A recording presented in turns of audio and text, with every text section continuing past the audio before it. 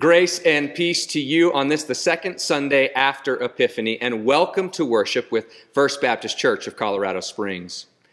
If you have somehow found your way to us via one of our online platforms this morning, we want to extend an especially warm welcome to you. We are so thrilled and honored that you have chosen to worship with this body of faith this Sunday morning. Tomorrow is a special day, because tomorrow we honor and we celebrate Martin Luther King Jr. Day. And it is an especially special day for us because Dr. King not only led the charge that broke the tide of racism in our country, but he's also an American Baptist pastor. He was ordained in our denomination. We get to lay claim to him, and so tomorrow is a special day for us. You know he was reluctant to answer that call, right? He didn't come straight to it. And on a day when we'll be talking so much about call and God's call on our lives, I wanted to take just a moment at the start of worship today as preparation for that to read you Dr. King's own thoughts on his call. He says, "My call to the ministry was neither dramatic nor spectacular." He says it came neither by some miraculous vision nor by some blinding light experience on the road of life. Moreover, it did not come as a sudden realization. Rather, it was a response to an inner urge that gradually came upon me. This urge expressed itself in a desire to serve God and humanity, and the feeling that my talent and my commitment could be expressed through the ministry. He says, at first I planned to be a physician. And then I turned my attention to the direction of law. And he says, but as I passed through the preparation stages of these two professions, I still felt within that undying urge to serve God and humanity through the ministry. During my senior year in college, I finally decided to accept the challenge to enter the ministry. I came to see that God had placed a responsibility upon my shoulders, and the more I tried to escape it, the more frustrated I became. A few months after preaching my first sermon, he says, I entered theological seminary. And he says, this in brief is an account of my call and pilgrimage to the ministry. I don't know about you, but I still find his words inspiring and encouraging.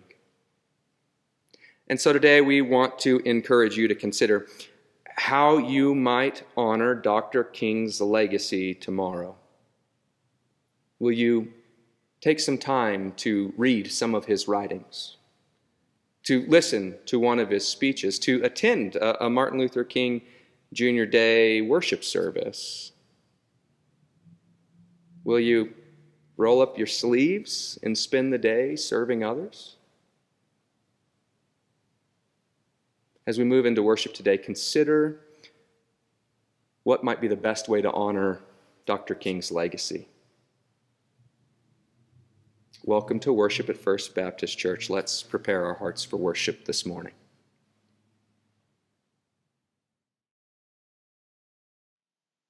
Hear now our call to worship from Psalm 139.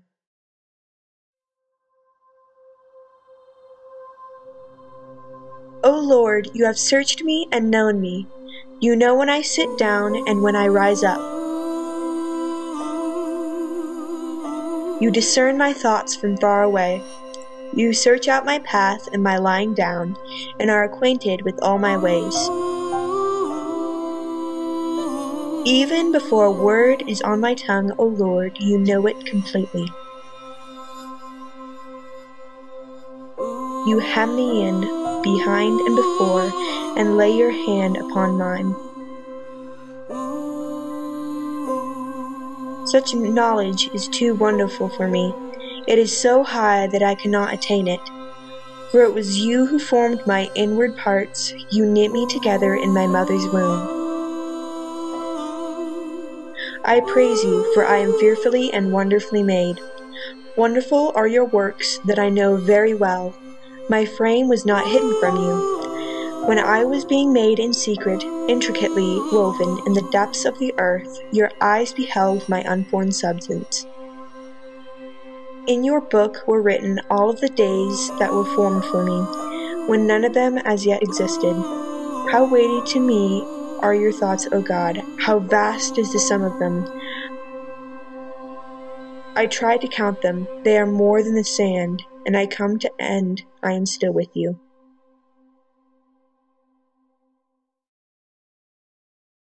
As we enter a time of prayer this morning, I would like to encourage you to download the order of worship to see an updated prayer list. And in honor of MLK Day, today we will be praying an adapted prayer of his.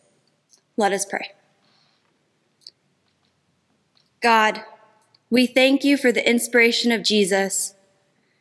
Grant that we will love you with all our hearts, souls, and minds, and love our neighbors as we love ourselves. Even our enemy neighbors, those who look different from us, think differently from us, believe differently than us, love differently than us. May we love them as you have loved us. And we ask you, God, in these days of emotional tension, when the problems of the world are gigantic in nature and chaotic in detail, to be with us in our going out and our coming in, in our rising up and in our lying down, in our moments of joy and in our moments of sorrow. Until the day when there shall be no sunset and no dawn, empower us to be the hands and the feet that show your love in this world, and fill us with the peace that goes beyond all understanding. And when all else seems to fail, may we remember to pray as your Son taught us, saying, Our Father, who art in heaven, hallowed be thy name. Thy kingdom come, thy will be done, on earth as it is in heaven. Give us this day our daily bread, and forgive us our debts as we forgive our debtors. And lead us not into temptation, but deliver us from evil. For thine is the kingdom, and the power, and the glory forever. Amen.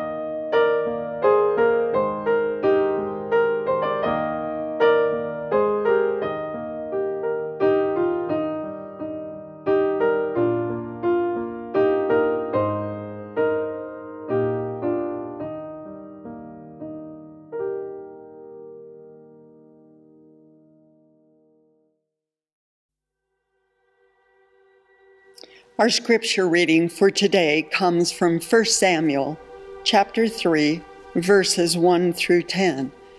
Hear the word of the Lord. Now the boy Samuel was ministering to the Lord under Eli. The word of the Lord was rare in those days, Visions weren't widespread. At that time, Eli, whose eyesight had begun to grow dim so that he could not see, was lying down in his room. The lamp of God had not yet gone out, and Samuel was laying down in the temple of the Lord, where the ark of God was. Then the Lord called, "Samuel, Samuel." And he said, "Here I am." And he ran into Eli and said, "Here I am, for you called me." But Eli said, "I didn't call you. Go lay down again." So he went out and he laid down. The Lord called again, "Samuel." Samuel got up and he went into Eli and said, "Here I am, for you called me." But he said, "I did not call, my son. Lay down again." Now Samuel did not know the Lord, and the word of the Lord had not yet been revealed to him. The Lord called Samuel again a third time, and he got up and he went into Eli and he said, "Here I am, for you called me." Then Eli perceived that the Lord was calling the boy, and he said to Samuel, "Go, lie down, and if he calls you, say, 'Speak, Lord, for your servant is listening.'" So Samuel went down and laid in his place, and the Lord came and stood there calling as before, "Samuel, Samuel." And Samuel said, "Speak, for your servant is listening." I wonder, have you ever heard the conversion and call story of St. Francis of Assisi? The very same St. Francis after whom a hospital on the north side of town is called, the same St. Francis whose statue you can find in nearly every yard in Santa Fe, always with a hand extended, always with a bird lighting on his palm. St. Francis was not born St. Francis. He was actually born Giovanni, or John, to a wealthy merchant of cloth in Assisi, Italy. And he soon gained the nickname Francesco because of his father's lucrative trading links with France. As a young man, Francis was not particularly religious, preferring instead a healthy nightlife of drinking and singing and otherwise carousing with the other young men of the city.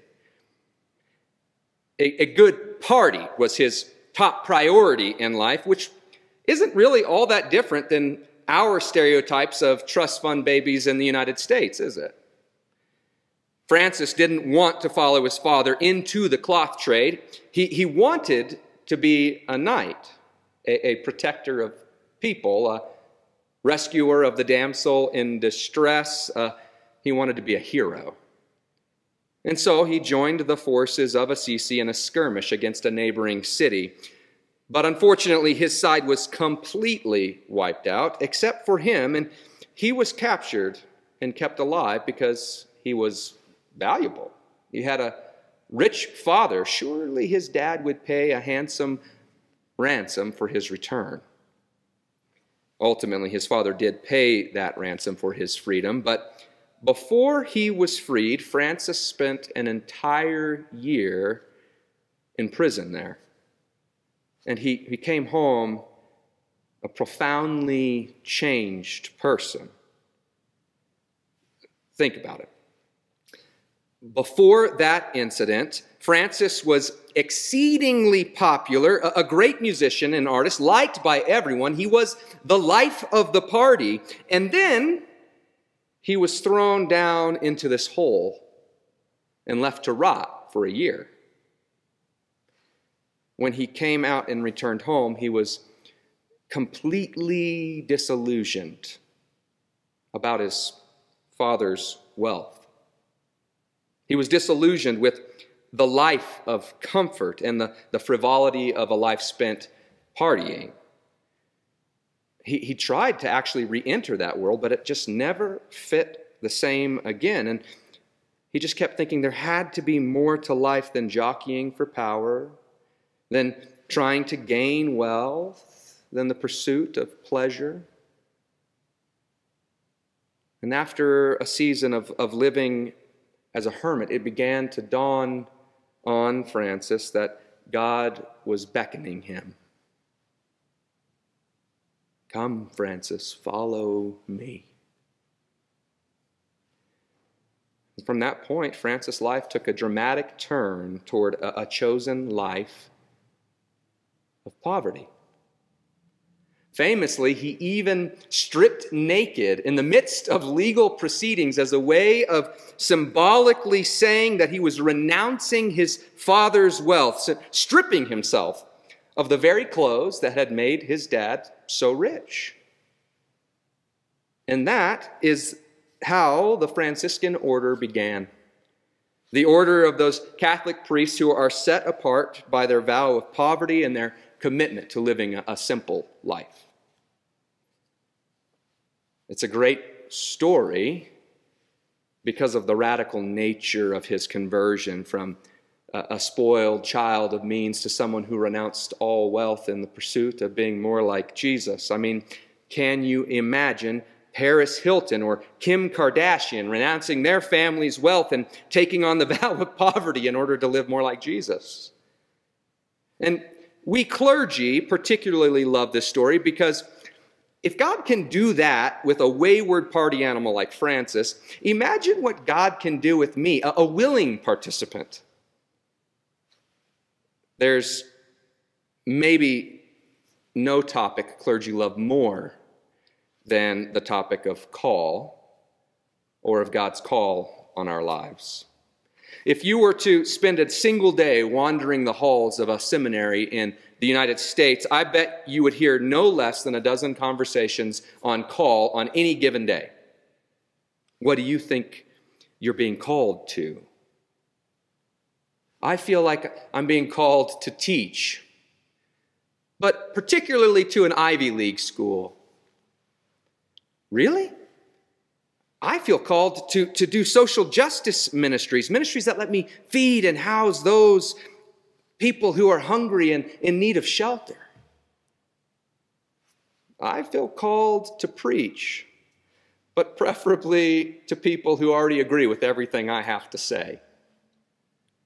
I feel called to chaplaincy or to campus ministry or to military chaplaincy.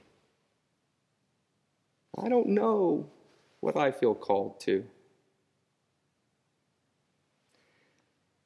The word call just reverberates off the walls of seminary hallways, but the thing is, I rarely hear anyone talk about call in a way that's actually compelling to me. It usually seems to lack a sense of clear conviction. One colleague in my seminary said he was there because his grandmother had told him his whole life long that he was going to be a great pastor one day. I'm glad that he has such a good, strong relationship with his grandmother, but that's not exactly the kind of conviction that inspires confidence.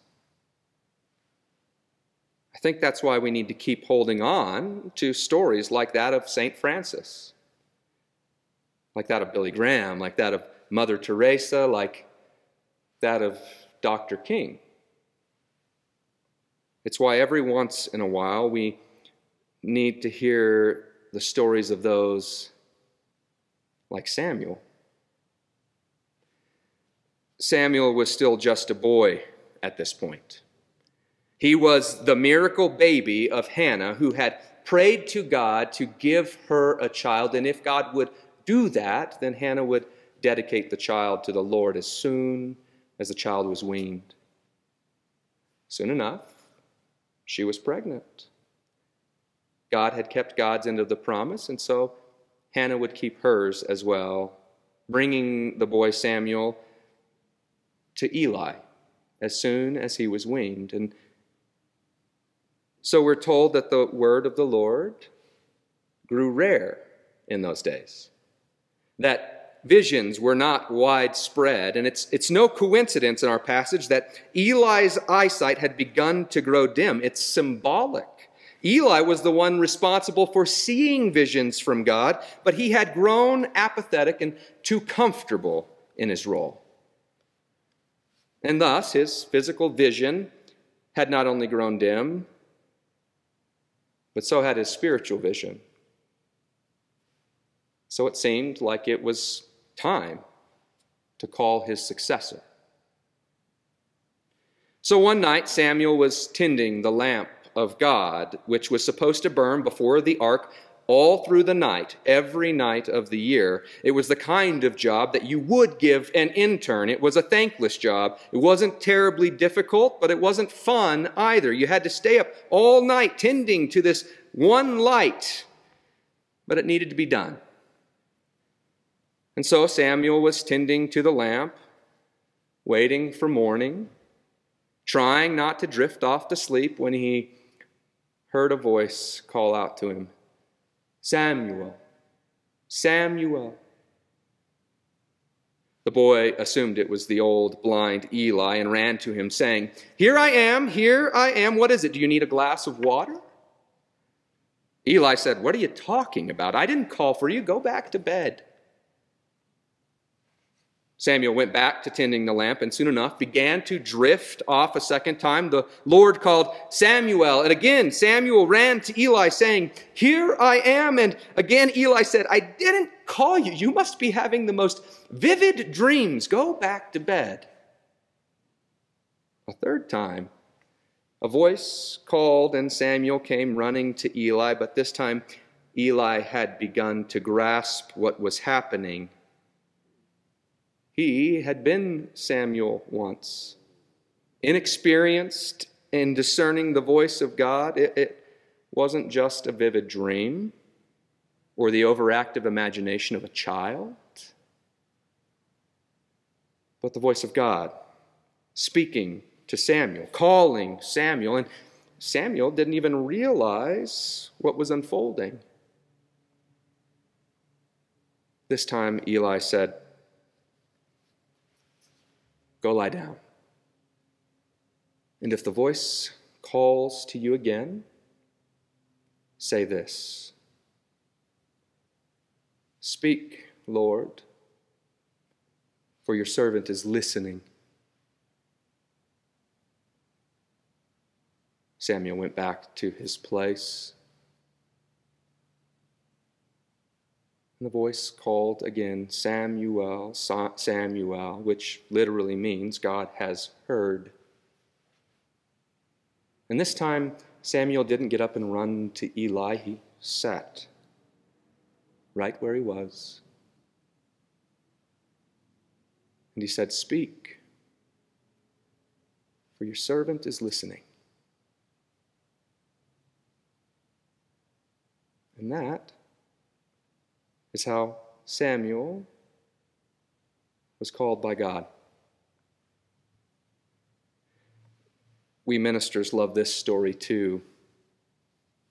Maybe as much as St. Francis' story, maybe even more. It's easy to see why, what with Samuel being called to serve God ever since he was a young child. In fact, we clergy like to see ourselves in Samuel.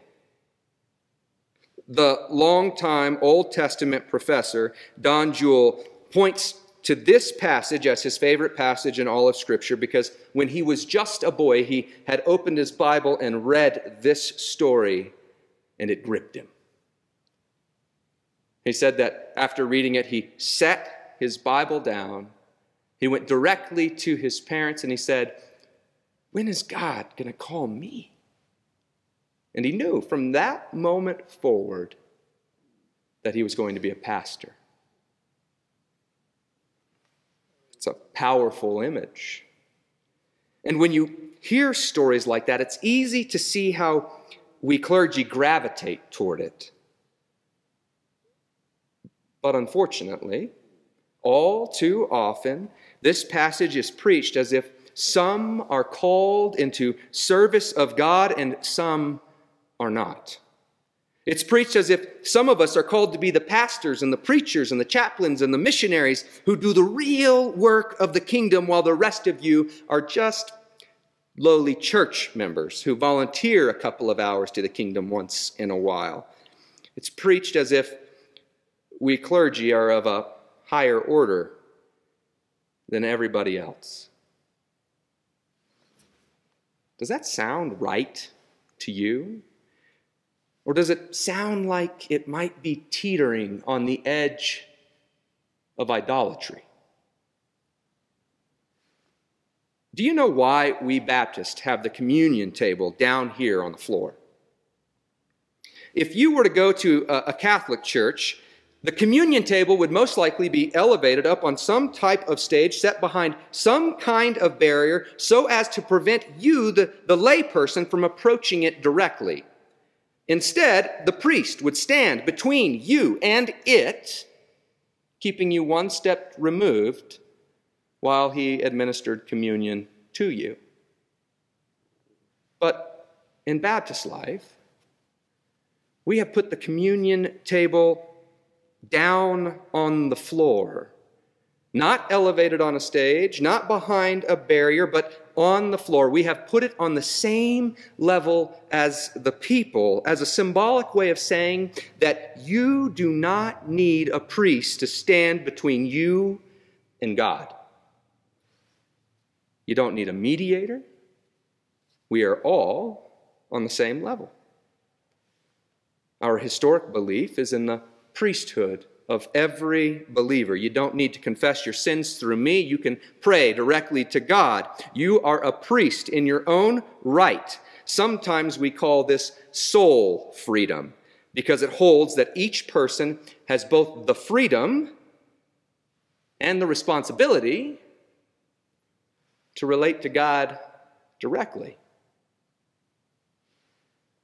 But the priesthood of every believer carries with it another responsibility. If every person is a priest, could that also mean that all people are called? Maybe not called into full-time vocational ministry. We need to use a larger imagination than that, but still fully called into service of God's kingdom. I think that we are. I think that the question is not, are we called? The real question is, how do we know what we're called to? Would we dare say that we have heard the voice of God? Maybe some of us would. Or maybe we would just point to the encouragement of trusted voices in our lives, those of mentors and friends and family. Or maybe we would say that our call has been clarified by the words of Jesus, and that has helped us understand our call to serve the kingdom. Or maybe our own life experiences and our own unique talents have given us a better understanding of how we are called. Frederick Buechner has said, "The place God calls you to is the place where your deep gladness and the world's deep need meet." Has that rung true in your life? Or does that seem a little too pie in the sky to be true? How in the world can we ever know with any confidence we are in the right place, doing exactly what we're supposed to be doing, without the voice of God speaking to us? My experience is that trying to discern how you are called is sort of like trying to hit a moving target. That's because our lives are not static. They're dynamic. They're always changing, always moving. And so I'm willing to bet that our sense of call will be different throughout the different seasons of our lives. When I was in junior college, a man named Arleno Funderburk became my mentor. He had been doing ministry on that campus for 30 years at that point, and so he was on the downward slope of his ministry, not unlike Eli. I remember sitting with him one day after some event that we had hosted, and we were chatting about life and purpose, and here I was, a naive 23-year-old, absolutely unsure of what to do with my life, absolutely unsure of my own identity, pretty much unsure about anything. And sitting next to me was someone who had devoted his entire life already to serving God's kingdom. As we sat chatting, he started to reflect on the reality that he knew that his years were numbered, that his public ministry was winding down, that he had less time on earth than the days he had already spent. And he looked at me and he said, Dan, I don't know what I have to give, but I do know that whatever I have left, I want it to count for the kingdom of God.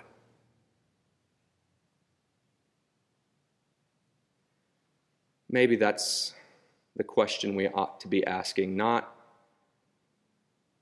does what I'm doing, does my deep gladness meet the world's deep need? But does what I have to give and what I am giving matter to God's kingdom?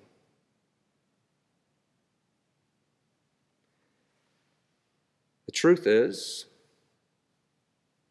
our God is a utilitarian God.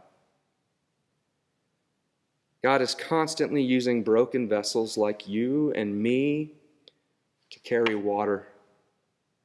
From Genesis to Revelation, the story of Scripture is that God partners with people to work redemption in this world, sometimes calling 100-year-old couples to bear children, sometimes calling devious tricksters, sometimes calling little boys to face giants, sometimes calling young women to bear the Savior of the world, sometimes calling children to replace the experienced wise priests.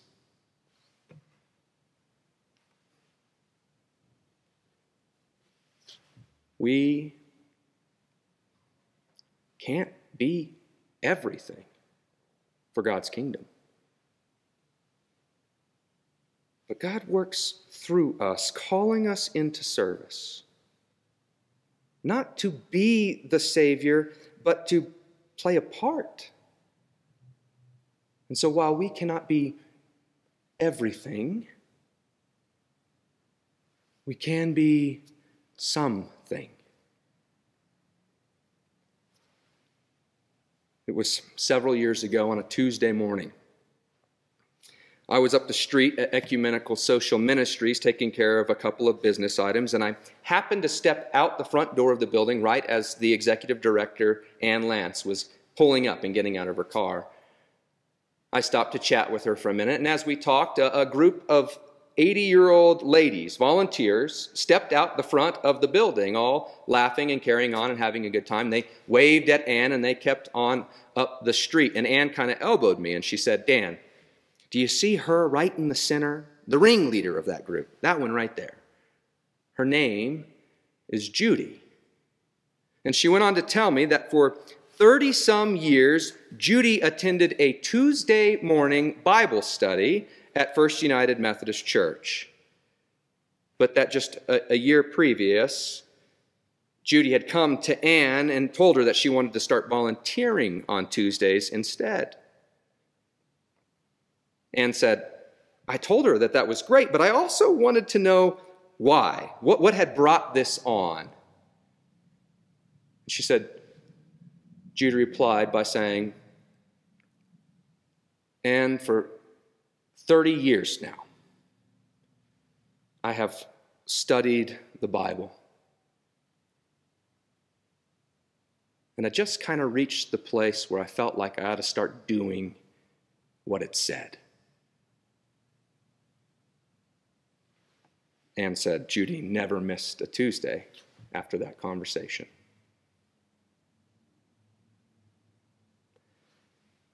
I suspect that this is what genuine call looks like. It doesn't always look like going to seminary and getting ordained. More often, it looks like someone who has found it in themselves to say, I want whatever I have left to give to matter for God's kingdom. And then, without pomp or circumstance, without trumpets or any kind of fanfare whatsoever, they go about living into that commitment. But it almost always begins when we start to feel the nudging of the Spirit of God, and we are prepared to say, Speak, Lord, for your servant is listening. Amen.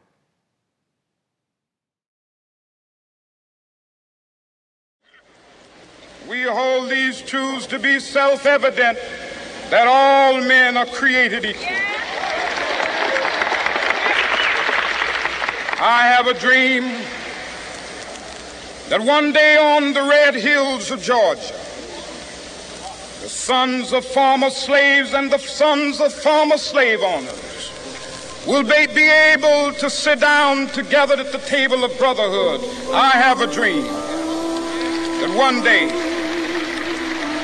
even the state of Mississippi, a state sweltering with the heat of injustice, sweltering with the heat of oppression, will be transformed into an oasis of freedom and justice. I have a dream that my 4 little children will one day live in a nation where they will not be judged by the color of their skin, but by the content of their character. I have a dream today.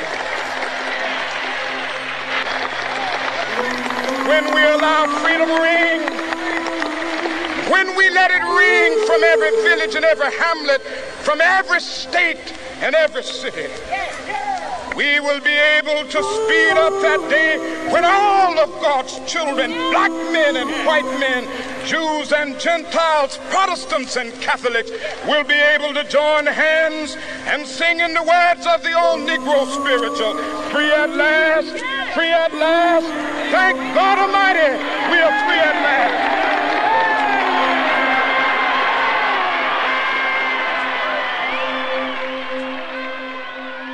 Lift every voice and sing till earth and heaven ring, ring with the harmonies of liberty.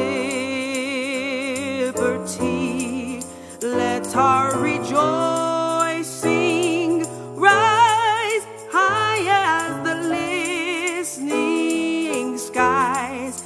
Let it resound loud as the rolling sea. Sing a song full of the faith that the dark past has taught us. Sing a song full of the hope that the present has brought us.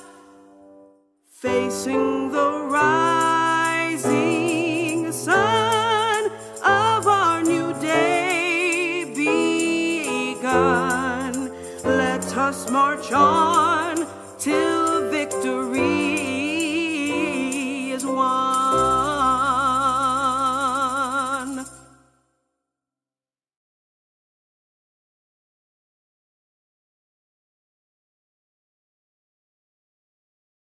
Let us close our time in worship together this morning, as we so often do, with an open-eyed benediction. Let us go forth from this time striving to know all of our brothers and sisters in the same way as God does.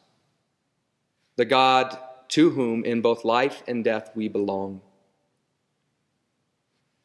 May we see and celebrate the gifts of all.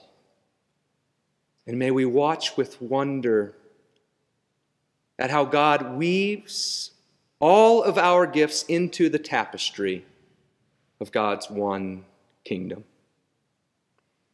Amen, First Baptist family. Go in peace.